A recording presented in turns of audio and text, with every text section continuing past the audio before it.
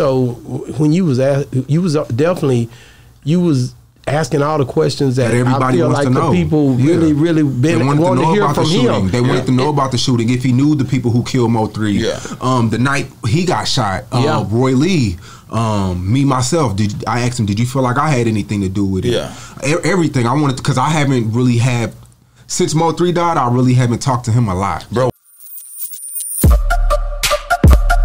Yeah, we on Boss Talk 101. Yeah, we gonna talk. Now that you say that, something else I was gonna ask you about. When you came on here and you and Charleston had that beef, was that a fake beef? No, to play it wasn't me fake on? at all. Well, no, Charleston told me Charleston told me to get back cool with you. People call me, man, them niggas faking, man. I said, what? No, man. Somebody say that to you too? Yeah, somebody called me the other day and was like, is he really into it with Woody? I said, I don't know.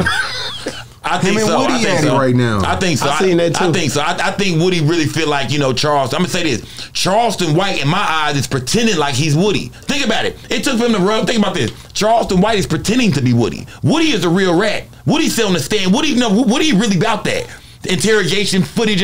Charleston White just claims to be a rat. Charleston White don't really be ratting. You know what I mean? You know what I'm saying? Charleston don't really be ratting. Charleston just claiming to be a rat. So at the end of the day, it's like, you know, I think Woody's starting to realize that now I got some real shit going on. I'm really out here in these streets going through it, while this nigga just beside me screaming all this stuff out, but it ain't real. It's a character he playing. So yeah, I believe that Woody is looking at Charleston like, nah, you gonna get me in some shit, nigga. I'm really in it. I mean, this is real. So you think it's real? I think Woody started to look at Charleston White and say, man, I don't know about you, bro. You know what I'm saying? I don't know about you. I don't know about running around with you, man. You feel me? Like I said, because he spoke on Lil Boosie. He said, man, you know, I don't think Woody got no disrespect for Boosie whatsoever. I think Woody probably a big Boosie fan, and Charleston put him on blast. Why do you think Boosie won't mention your name? I don't think Woody likes shit like that. I think he looking like, man, you kind of, I'm already at odds with a lot of niggas. I'm trying to be accepted. I'm screaming free Young Thug and all that. I'm trying to be let back into the game.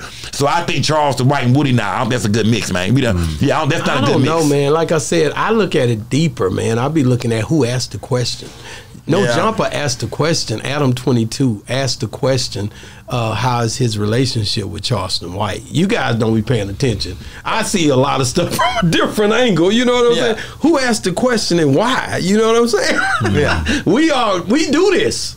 We all do this. Yeah. You know, the way you ask a question can really make some things change in some people's lives, bro. Yeah. Like, how important is it to know how to maneuver in an interview, bro? Shawn, it's crazy. Like, I mean, you pick one side, they say you choosing sides. You play both sides, they say you playing both sides. So it's a lose-lose.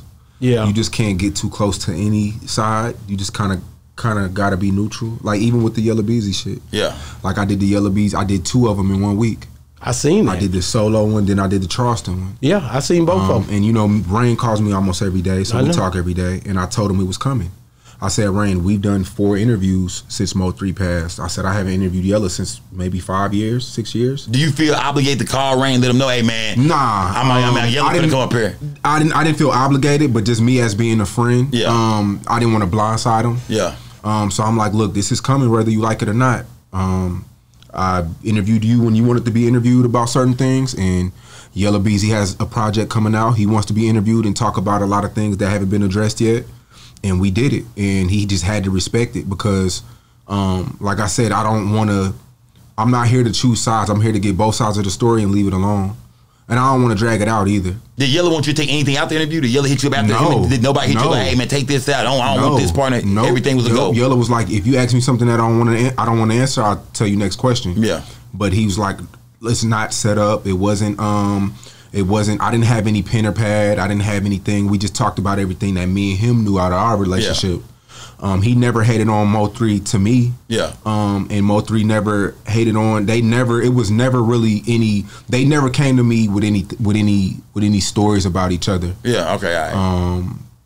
That I could remember. So when you was asking all the questions that everybody I feel wants like to know. The people really been wanting to hear from him. They wanted to know about the shooting. If he knew the people who killed Mo3, the night he got shot, Roy Lee, me myself. I asked him, did you feel like I had anything to do with it? Yeah, everything. I wanted because I haven't really had since Mo3 died, I really haven't talked to him a lot. Bro, when you asked that question about about him knowing the cats, yeah, you know what I mean? You know, far as him, you know, having a history with the cats who was arrested for the murder of Mo3, bro, I had to sit up in my seat when you said that. I was like, man, this nigga asking the question you want to ask. But like you said, they want to know this. Yeah, people want to know that because there were pictures with Yella Beezy with certain guys. Yeah, so it was like. And you know, and when I told Rain I was interviewing Yella, he was like, "Man, just ask him the same shit you ask me. You always ask me the hardest." Yeah. Yeah, we on Boss Talk 101. Yeah, we gonna talk.